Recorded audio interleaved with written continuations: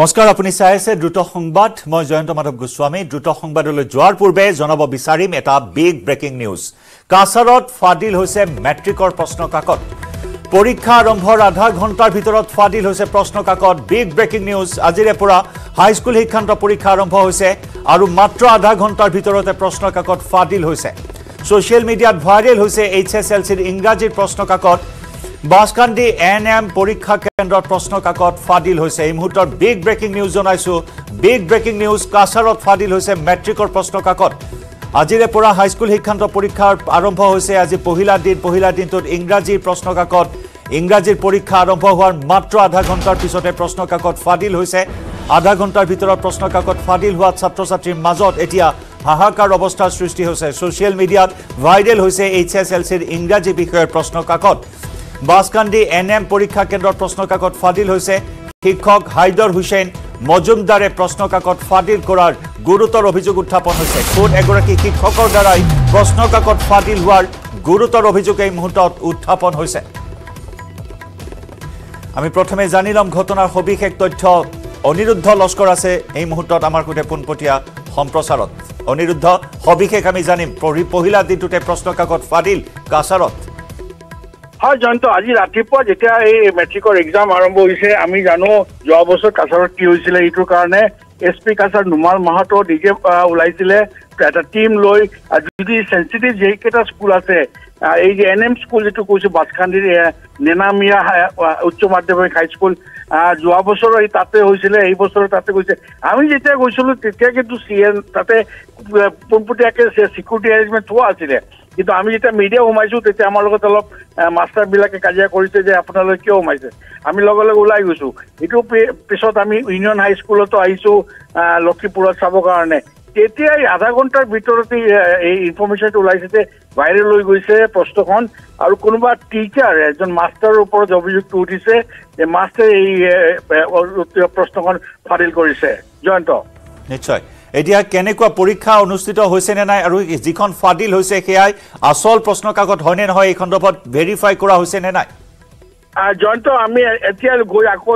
আমি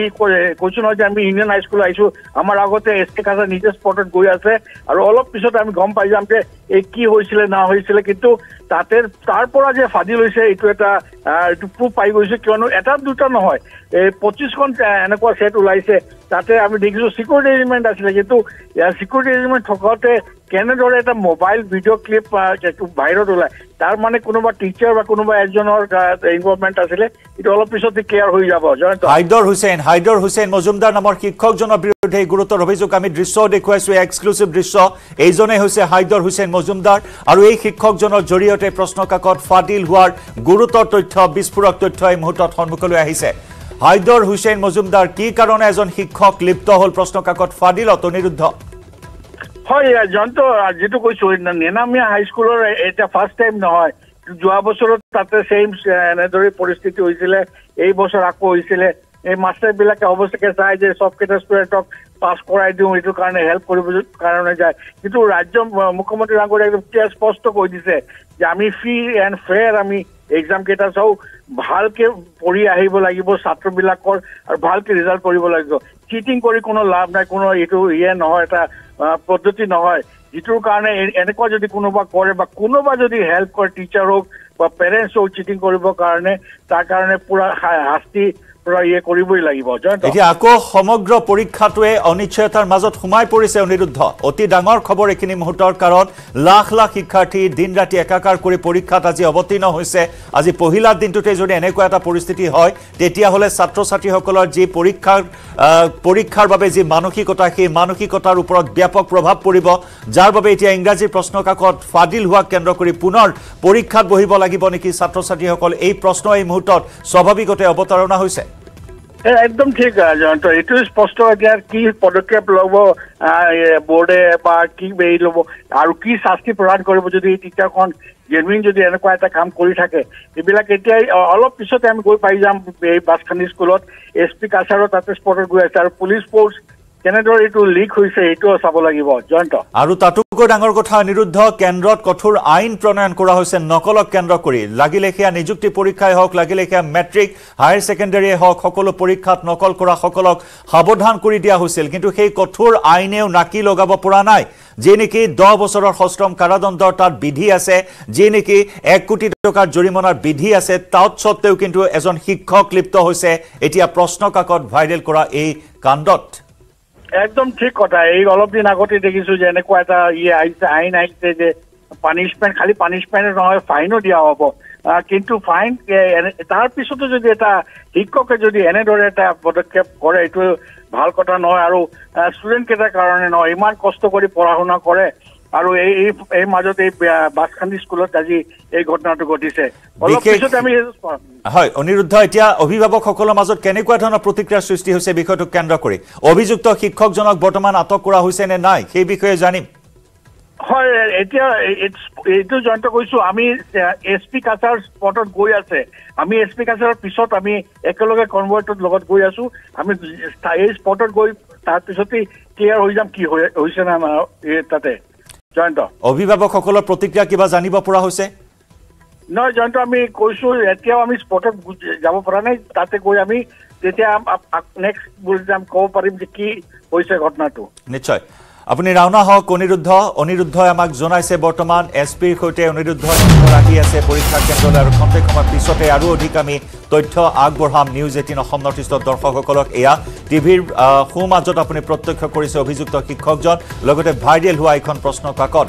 25টাকৈ set viral হোৱাৰ কথা ইতিমধ্যে উল্লেখ কৰা হৈছে। নতুন পদ্ধতিৰে আজিৰে পৰা মেট্ৰিক পৰীক্ষা আৰম্ভ হৈছে। OMR চিট ব্যৱহাৰ কৰা হৈছে। 45 নম্বৰৰ 1 নম্বৰৰ প্ৰশ্ন থাকিব আৰু 45 নম্বৰ থাকিব 45 নম্বৰ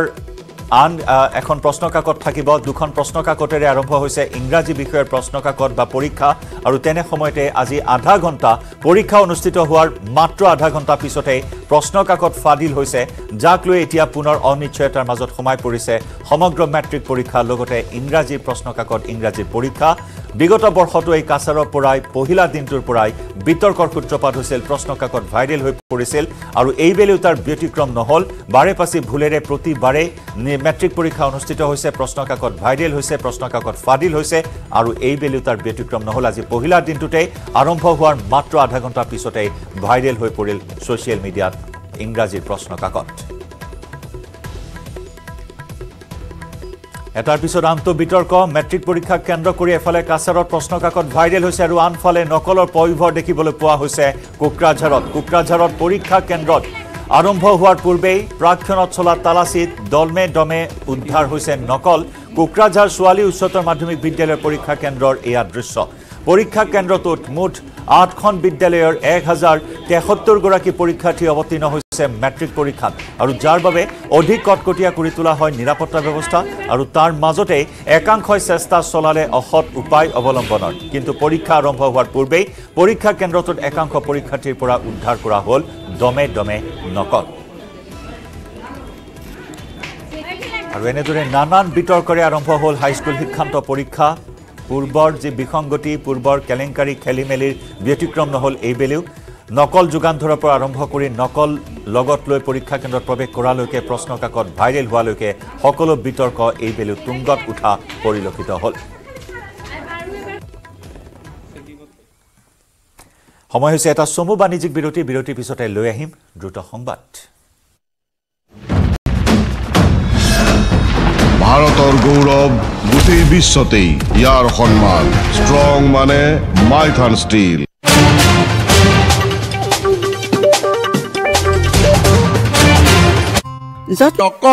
মোৰ ৰাতি টোপনি নাহিব, সেইকাৰণে মই এই কথাষাৰ কৈ যোৱাটো উচিত বুলি অনুভৱ কৰিছো। উল্লেখযোগ্য, শ্ৰীমন্ত শংকৰদেৱ সংঘৰ মঞ্চত পূৰ্বে আজমলক স্থান দিয়াক লৈ সৃষ্টি হৈছিল অন্য এক তীব্ৰ বিতৰ্কৰ।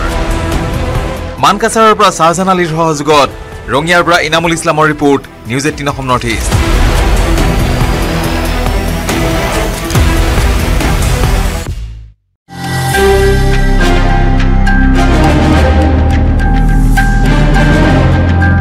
শিশুক যৌনৰ নিৰ্যাতনৰ পৰা ৰেহাই দি পদ এৰিব লগা হ'ল হাংগেৰীৰ ৰাষ্ট্ৰপতিয়ে পদত্যাগৰ পাছত ভুল স্বীকাৰ কৰিলে কাটালিন নোভাকে হাংগেৰীৰ প্ৰথমগৰাকী মহিলা ৰাষ্ট্ৰপতি কাটালিন নোভাক 2022 চনৰ 10 মাৰ্চত হাংগেৰীৰ ৰাষ্ট্ৰপতিৰ পদত অধিষ্ঠিত হৈছিল নোভাক কিন্তু কিছুদিনৰ পাছতে এটা বিতৰ্কিত সিদ্ধান্ত লৈছিল হাংগেৰীৰ ৰাষ্ট্ৰপতিয়ে যৌন নিৰ্যাতনৰ গুৰুতৰ অভিযোগ উঠা এটা শিশু গৃহৰ প্ৰাক্তন উপসঞ্চালকক শাস্তিৰ পৰা ৰেহাই দিছিল হাংগেৰীৰ ৰাষ্ট্ৰপতি কাটালিন নোভাকে তাৰ পাছতে ৰাষ্ট্ৰপতিৰ বিৰুদ্ধে প্ৰতিবাদৰ জোৱাৰ উঠিছিল হাংগেৰীত দেশবাসীৰ ৰুখত পৰাৰ ভয়ত সংবিধান সংশোধন কৰি ৰাষ্ট্ৰপতিয়ে ৰেহাই দিয়া অভিযুক্তক পুনৰ কাঠগড়ালৈ ঠেলি দিবলৈ বাধ্য হ'ল প্ৰধানমন্ত্ৰী ভিক্টৰ অৰবান অতি ঘনিষ্ঠ সম্পৰ্ক থকাৰ পাছতো প্ৰধানমন্ত্ৰীৰ সিদ্ধান্তৰ পাছত পদত্যাগ কৰিব লগা হ'ল ৰাষ্ট্ৰপতি কাটালিন নোভাকে মই ভুল কৰিলো মোক ৰাষ্ট্ৰপতি হিচাপে সম্বোধন কৰাৰ আজি শেষ দিন হাংগেৰীৰ ৰাষ্ট্ৰীয় টেলিভিছনত এই বুলি চমু ভাষণ সামৰিলে কাটালিন নোভাকে News Desk Report, News18 Assam Northeast.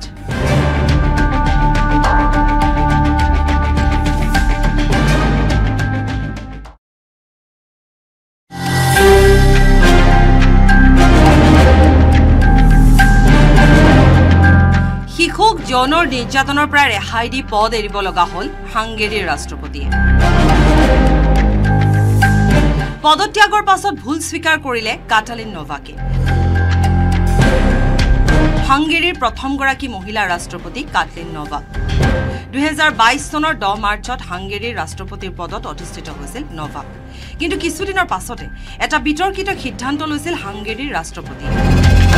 যৌন নিৰ্যাতনৰ গুৰুতৰ অভিযোগ উঠা এটা শিশু গৃহৰ প্ৰাক্তন উপসঞ্চালকক শাস্তিৰ পৰা ৰেহাই দিছিল হাংগেৰীৰ ৰাষ্ট্ৰপতি কাটালিন নোভাকে তাৰ পাছতে ৰাষ্ট্ৰপতিৰ বিৰুদ্ধে প্ৰতিবাদৰ জোৱাৰ উঠিছিল হাংগেৰীত দেশবাসীৰ ৰুখত পৰাৰ ভয়ত সংবিধান সংশোধন কৰি ৰাষ্ট্ৰপতিয়ে ৰেহাই দিয়া অভিযুক্তক পুনৰ কাঠগড়ালৈ ঠেলি দিবলৈ বাধ্য হ'ল প্ৰধানমন্ত্ৰী ভিক্টৰ অৰবান অতি ঘনিষ্ঠ সম্পৰ্ক থকাৰ পাছতো প্ৰধানমন্ত্ৰীৰ সিদ্ধান্তৰ পাছত পদত্যাগ কৰিব লগা হ'ল ৰাষ্ট্ৰপতি কাটালিন নোভাকে মই ভুল কৰিলো মোক ৰাষ্ট্ৰপতি হিচাপে সম্বোধন কৰাৰ আজি শেষ দিন হাংগেৰীৰ ৰাষ্ট্ৰীয় টেলিভিছনত এই বুলি চমু ভাষণ সামৰিলে কাটালিন নোভাকে News Desk Report, News18 Assam Northeast.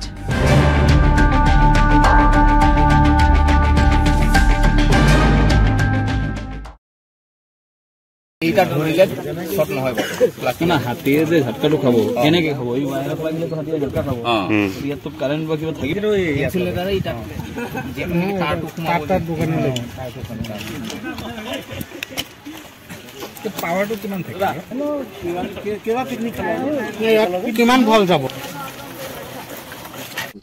হয় নিশ্চয়কৈ হাতী মানুহৰ সংঘাত কোনো নতুন কথা নহয় ৰাজ্যৰ বিভিন্ন প্ৰান্তত দৈনিক দেখা পোৱা যায় হাতী মানুহৰ সংঘাত আৰু সেই সংঘাতত বিভিন্ন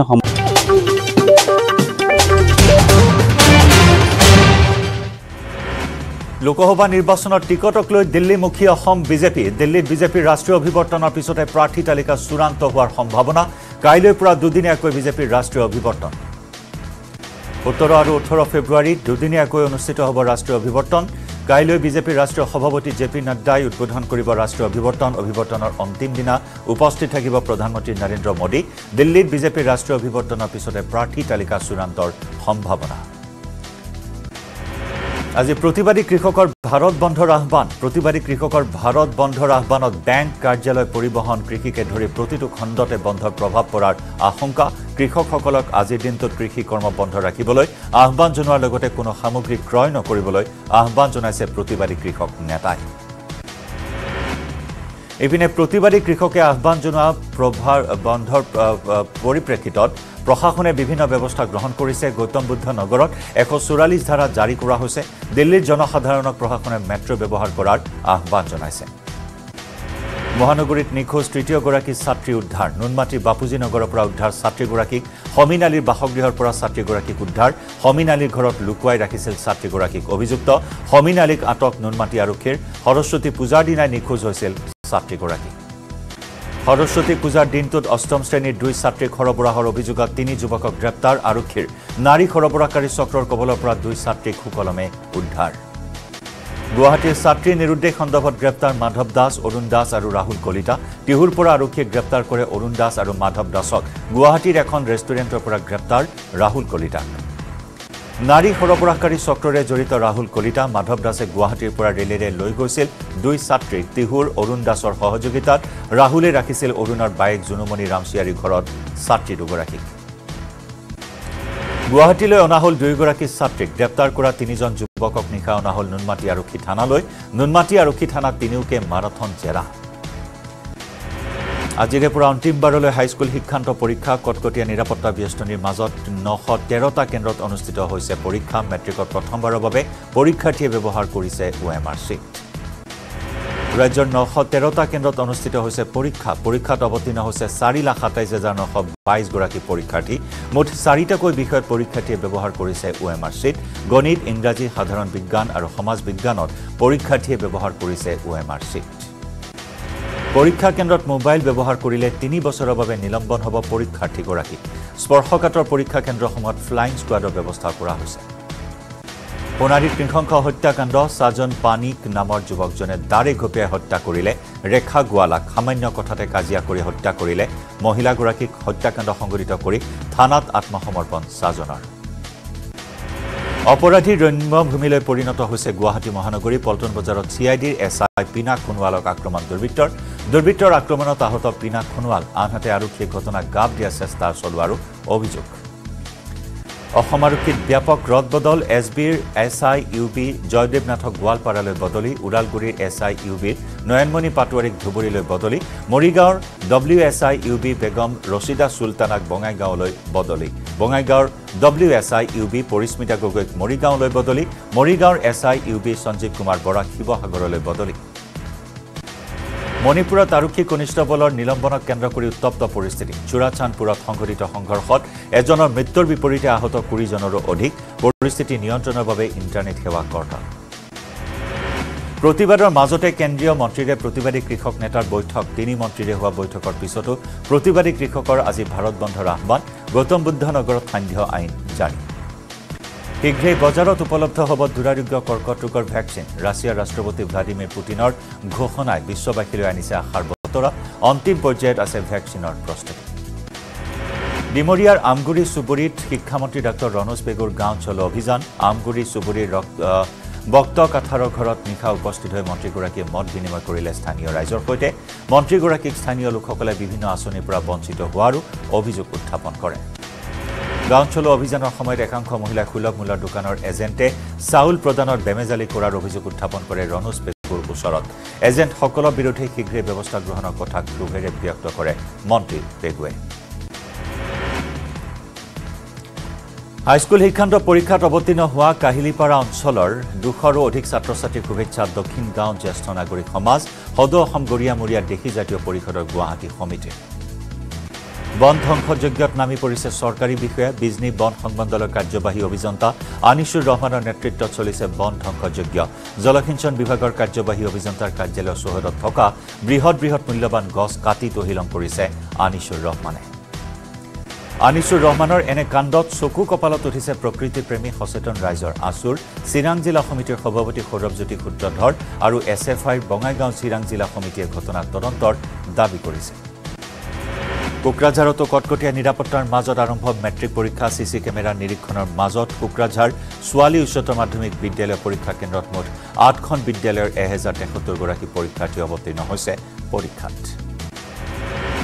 মঙলদৈত ৰাষ্ট্ৰীয় বয়শ্ৰী যোজনাৰ অধীনত সামগ্ৰী বিতৰণ দৰঙত 1113 গৰাকী জ্যেষ্ঠ আৰু দিব্যাংগ লোকৰ মাজত বিতৰণ কৰা হয় সামগ্ৰী দৰং জিলা সমাজ কল্যাণ বিভাগৰ দ্বাৰা অনুষ্ঠিত সভাত বিতৰণ কৰা হয় সামগ্ৰী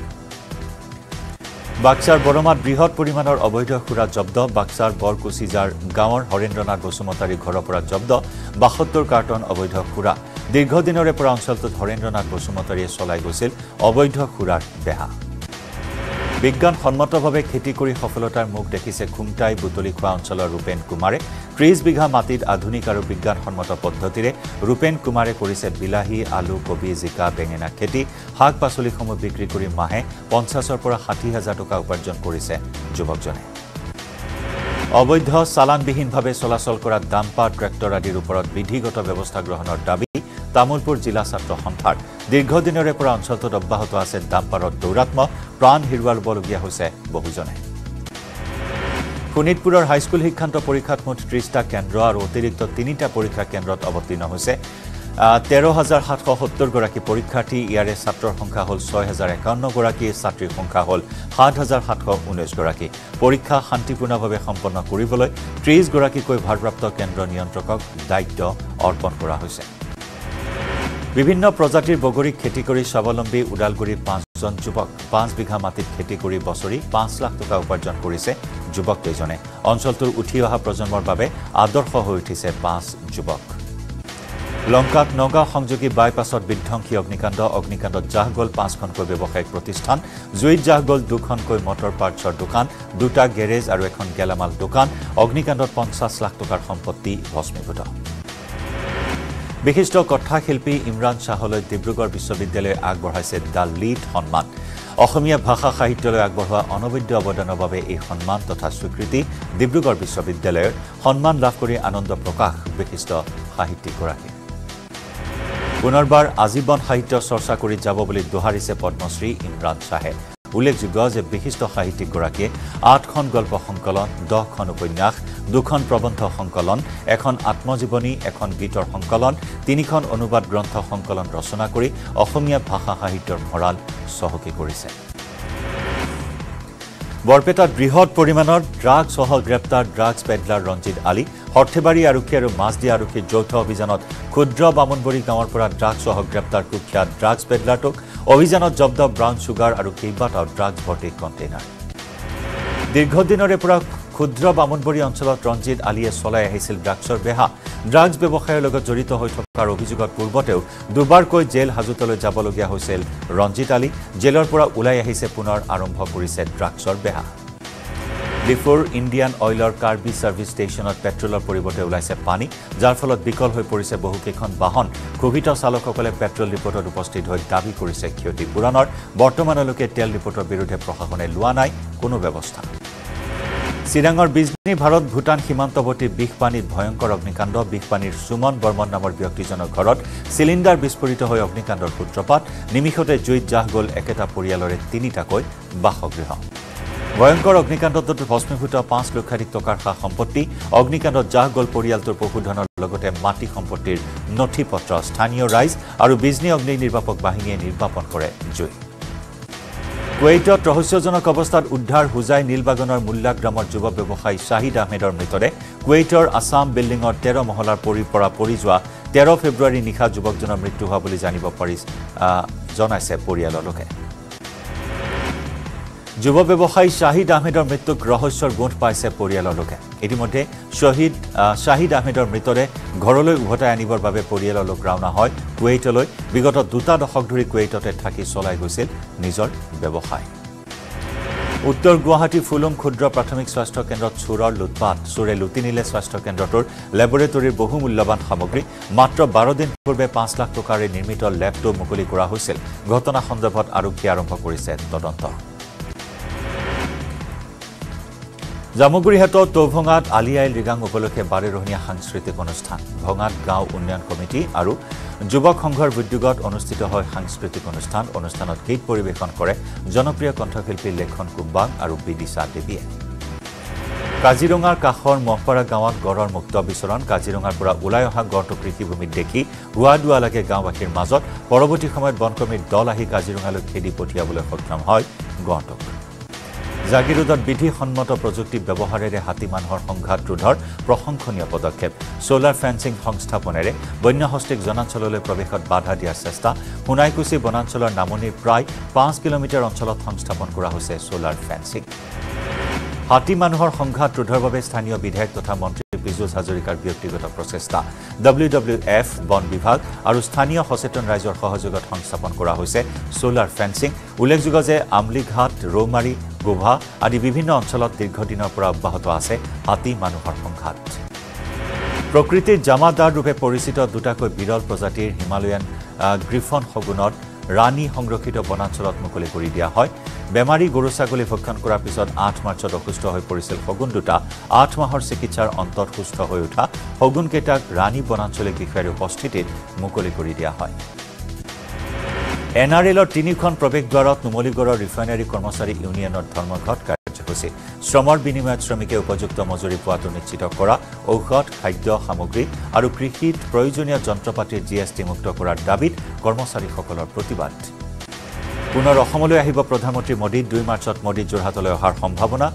প্ৰধানমন্ত্ৰীয়ে নিশা কটাব কাজিৰঙাত প্ৰধানমন্ত্ৰী উন্মোচন কৰিব লাচিতৰ প্ৰতিমূৰ্তি মেলেং মেটেলি পথাৰত উন্মোচন কৰিব প্ৰতিমূৰ্তি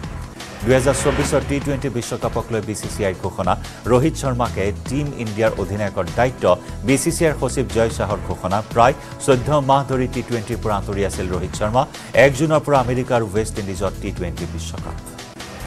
কাছাৰৰ মইনাৰ বন্দৰত ভয়াবহ পথ দুৰ্ঘটনাত ঠিতাতে মৃত্যু এজন স্কুটি আৰোহীৰ ডাম্পাৰ আৰু স্কুটিৰ মুখামুখি সংঘৰ্ষ দুৰ্ঘটনা সংঘটিত কৰিয়ে ডাম্পাৰ এৰি পলায়ন চালকৰ আৰু এয়া আছিল দ্ৰুত সংবাদ নমস্কাৰ